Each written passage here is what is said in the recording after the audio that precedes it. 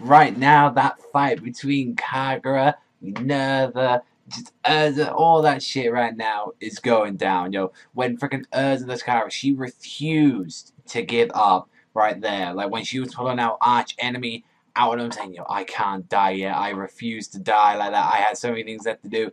And finding out some very interesting backstory about Kagura, about Urza, about finding out that they actually all grew up in the same village. They all grew up in Rosemary's village, and it was like, what actually was happening was that Urza, the reason she got caught in the first place was because she was trying to hide Kagura, and it was such a touching moment there, seeing like she was saying like, "Oh, you'll be safe here. Your big brother will be here for you soon," and knowing that none of them ever came back, it was like kill the adults and take the children, and she was like the only one to escape from there. And after finally hearing all those years, like, "Oh, I've been looking for my big brother," and finding out that that was the last time she ever got to saw her brother, and to that day, it was like the only time she got reunited with Urza, and it was a very touching moment for the episode. Like there, it's like, and not to mention as well when freaking like she's just crying there, like shocked as hell, and saying like, "What have I done?" And me, like, and Urza saving her as well from like a giant blockade after just nearly trying to kill her and all that, and just all those emotions right there, and then it just comes out with Minerva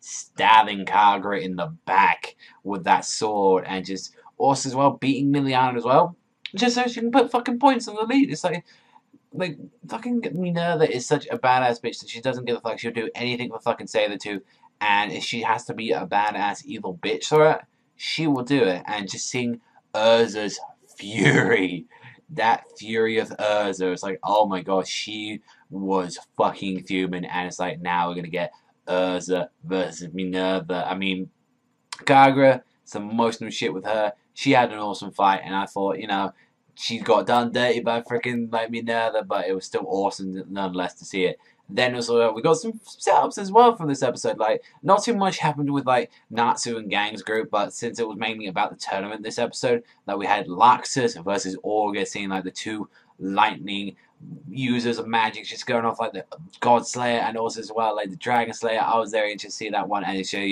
Jura even interrupted that fight. It was like, let me join in the fun as well. So we got Laxus, we got Organ, we got one of the seven saints, one of the saints right there going in there, and it's just like, that's going to be an awesome 3-on-3. Rogue was getting so exposed in this episode. It was fucking just pathetic looking at him. He was saying, "You're not even as powerful enough as Natsu." It was like, say what, Rogue? Like Gaji was like, I didn't even hear that right. It's like, please, you got exposed. You got the ones that your ass handed to you by Natsu on his own. Look what's going to happen to you. It's like, goddamn. And then not to mention this is a comedy fight, but still we got Gray&Juvia versus Leon and Shelia. Like, that's going to be fun. I mean, you know me, guys. I love my freaking Juvia, but it's like, yeah, her fight's kind of crusty compared to it. And like, Gray versus like both, like, Shelia and Leon haven't really done anything. I mean, yeah, Juvia has fought Shelia, but they haven't really been properly injured from the fight.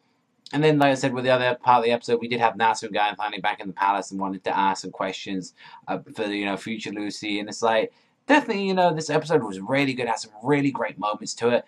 Definitely some hiccups here and there, like with some animations, like what the fuck is like Loki is like gold and shining, while everyone's like dark as fuck, and then yeah, some like textures here looked a little bit but for the most part, animation looked really good. It was probably one of the best episodes we've seen so far of Fairy Tail, and not to mention as well, seeing that ending, which was actually filler if I remember, of the princess actually showing like the scene of what the dragons will do to the whole stadium. It was like very interesting moment. It's like it was a really good episode. I thought this one was a solid 8.5 out of 10. It was a really good episode. But let me know what you think in the comments down below. But that's all from me. I want to thank you very much for watching. As always, remember, I'll see you guys next time. Enjoy that.